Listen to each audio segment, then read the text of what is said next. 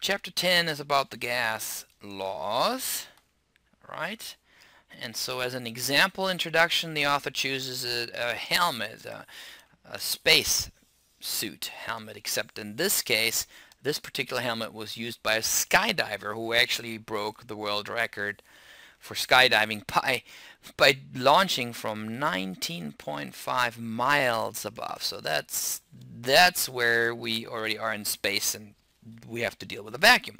So the spacesuit had to be, and the helmet had to be pressurized, right? And so what exactly does it mean to pressurize a helmet?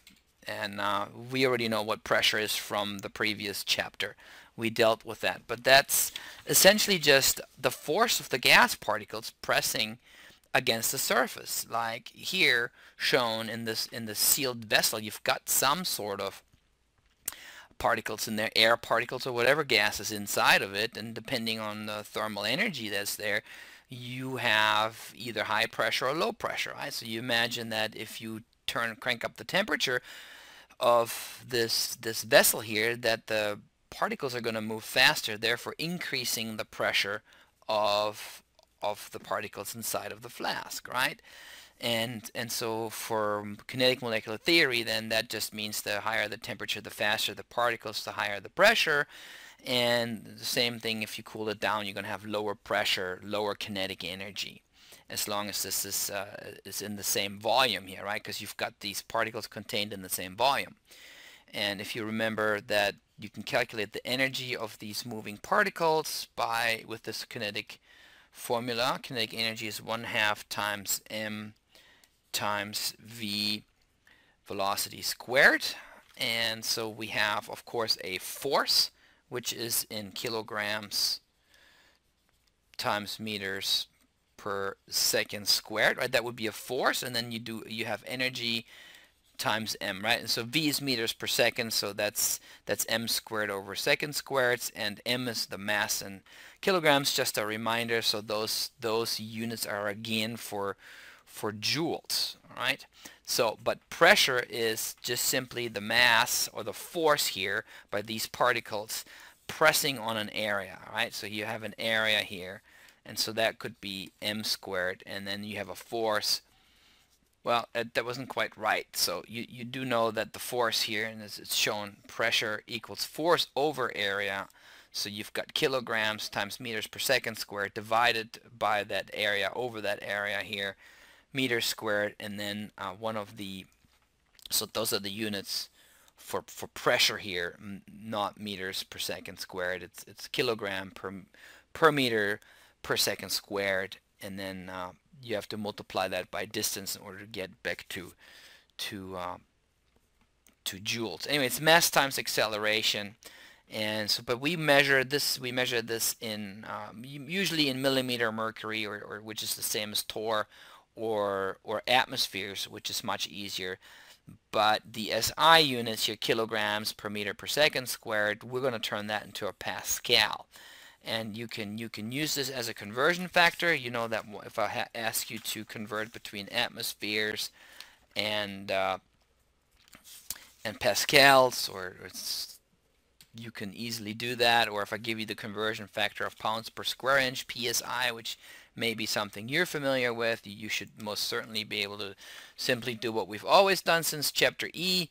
If you want to have 132 PSI and you are converting that to millimeter mercury, so 14.7 psi equals 760 millimeter mercury, so you multiply by 760 millimeter mercury divided by 14.7 psi, then we can convert that to this would be 6,820 millimeter mercury. And yes, this is referring to actual mercury, as we will see here in a second. Or if I wanted to convert 132 psi to ATM, we can do that as well. 132 psi, we do ATM, psi times 1 ATM divided by 14.7 psi would be equal to 8.98 atm. So those are simple conversions. You have the conversion factors if you need them. Okay, here's this just written out. Where does the millimeter mercury come from? Okay, back when you can measure pressure by filling a sealed glass tube here with any substance. Doesn't matter. But this was done with mercury back in the days because it has a high density. And then if you invert that and dip it into a bath of mercury itself, this will of course then not run out. And that's because you have atmospheric pressure, the gas particles of air pressing down on this surface here of mercury, which counteracts against the gravity pulling out the gas tube here, right? So you've got gravity that's pushing down, but you also have pressure, so this works kind of back and forth like a tug of war. And you can calculate the external pressure here, P, by using gravity, which is a constant 9.8 meters per second squared, times the density of the liquid in your tube times the height. Okay, so this height here, if you have 1 atm, which is normal pressure, this height here happens to be 760 millimeters, which is equivalent. So the 700, if you remember, 760 millimeters mercury, which is a measure of pressure, is equal to 1 atm. And so at normal external pressure, this is it fluctuates a little bit, of course, up higher in the mountains you get thinner air, so this is lower.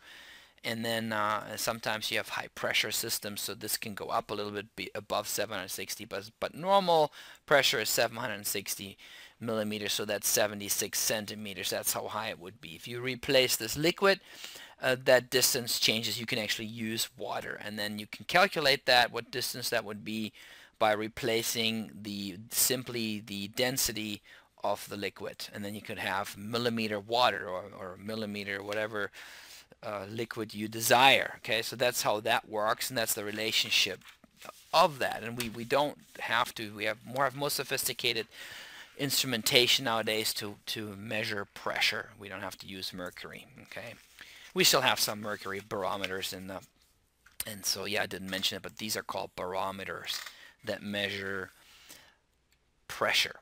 Okay. And we can also measure the pressure of a gas with a similar system here. We have again a sealed gas tube, but instead of having it exposed and dipped into a bath of mercury, we simply have it hooked up to a sealed flask. We can fill this with gas, and so then you have of course pressure acting on the mercury, and so you again can just measure simply the height between the two levels here and plug it into this formula. We still have the density of mercury, the regular gravity, times that height. That will give you the pressure of the gas inside. You can measure air pressure. Now we have an open tube. It's sealed on one end, but now we have air pressure here. All right. So if these two liquids are at the same level, then the external pressure is equal to the gas pressure. Let's say this is 760 millimeter mercury. Okay. So that ATM just means the pressure of the atmosphere, not a unit. So I'm using 760 millimeter mercury here. And in this case, the pressure of the gas, of course, because it's pressed up, is higher. So you would add that height difference to the external pressure. So the pressure of the gas is going to be 805 millimeter mercury. You should be able to read that. And here, of course, since the pressure of the air must be, the atmospheric pressure must be stronger than the pressure of the gas here, then you subtract. So if you have 760 millimeter mercury minus that 12 here millimeter, gives you an external pressure of 748 millimeter mercury. So this is how you can measure gas pressure. This is a table from the book that shows you the different pressure conversions. We've already looked at pascals and PSI, torr. We've basically looked at most of these here. ATM. ATM is going to be very important. That's going to be what we're using for the most part when we look at gas measurements and gas loss. And just because we haven't done enough, let's do a few more here. The pressure in an evacuated vessel is 150 torr. Calculate the pressure in atmospheres and pascals. So we go from torr here to pascals, and so anyway, it's if we have 150 torr times 101,325 pascals divided by 760 torr. Torr goes away, and we get 20,000 pascals, right? I'm just getting these conversion factors from here, right? So here we have pascals to torr, and the other one we are looking at is ATM to torr. So there you go, 1 to 760. So if I use that, I have 150 torr times 1 ATM divided by 760 torr, and that gives me 0.20 torricelli torr. Okay. Okay, I forgot to make a separate slide, but who cares? Here we go. Now we're going to look into the gas loss, right? So not only pressure is needed when we are measuring gases. Of course, we need to know how much there is, right? How many moles, for example, that we can use as M. We already know pressure is important. Pressure affects how kinetic energy, and it needs to be measured for gases. And now, of course, gases also occupy volume. So we have volume, right? So you imagine that if you look at the pressure to volume relationship, you can make some predictions there, but it's not as simple because there's also temperature that affects that, right? And so you can't simply say that if I increase the volume that you're going to decrease the pressure. That may be logical, but that only works if you actually keep the temperature constant, right? Because the temperature also affects pressure and volume, right? If you heat up something, it's going to expand. So if you heat up something but you decrease the pressure, it may not be expanding.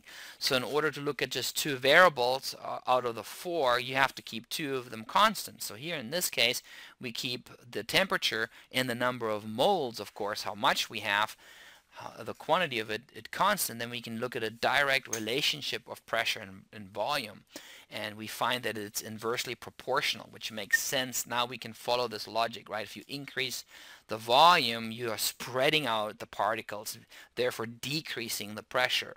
Or if you're increasing the pressure, you're going to contract this whole thing, right? You put pressure onto something, it's going to collapse or shrink. And so this relationship is inversely proportional, and we can actually come up with a law based on that and do some calculations. And keep in mind again that n number of moles and temperature has to here maintain constant. This is just an illustration of what we're talking about here. So if you have a force of 1 kilogram pressing on this cylinder here, on this piston, whatever, you have a volume of 1 liter inside of this vessel of these green chlorine atoms, let's say, or molecules, and you have a pressure of 1 to 1. So that relationship, 1 liter times 1 ATM equals a constant.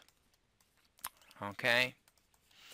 And so that's 1 times 1 equals 1 liter times atmosphere happens to be the constant in this case. So if you double the force and you shrink that in half, it's still going to be equal to that constant, right? So you have 0.5 liters. Now, If you decrease the volume by half, you are going to increase the volume, the pressure by double, right? So you have 2 atm. So these are both equal to a constant, and as you can see, 0.5 times 2 equals 1, 1 times 1 equals to 1, just to nicely illustrate that. This is just another example of what's happening here. Here we have a pressure measuring device, and let's just say that our external pressure is 760 millimeter mercury. Although it doesn't really matter what if the external pressure for these three different scenarios here stays the same. Actually, it does matter. So, well, it doesn't. But let's just make it 760 here, right? So here the two levels. So the external pressure is going to be equal to the pressure inside. So we have whatever the pressure inside is 760 millimeter mercury and have a volume of 100. So what's happening here is now you are doubling the pressure, right? This means that in addition to the 760, so you've doubled the pressure, which means you cut your volume in half, right? So you went to an external pressure of 1,520. Now you're doubling that pressure again, or you have a total of triple, right? So now your total pressure here is 2,280 millimeter mercury here, and that you cut your volume by 1/3 here, right? So went from 100 to 50 to 33 millimeters. So okay, so let's make a formula out of this. As we already established, the product of volume times pressure equals a constant, and so we can come up with this formula here: P1V1 equals P2V2, or F as in final or 2, whichever you prefer. That becomes a formula that you can use, where you can determine if I have, let's say if I have, well, you can determine exactly what we showed. We have, if we increase the volume, what happens to your pressure, as long as temperature and the amount is kept constant. So we can use that formula. For example here, right, the volume of a vessel is 2.75 liters and has a pressure of 1.5 atm. So that's your condition number 1. What is the pressure if the volume is to increase to 5 liters? So we are solving for PF.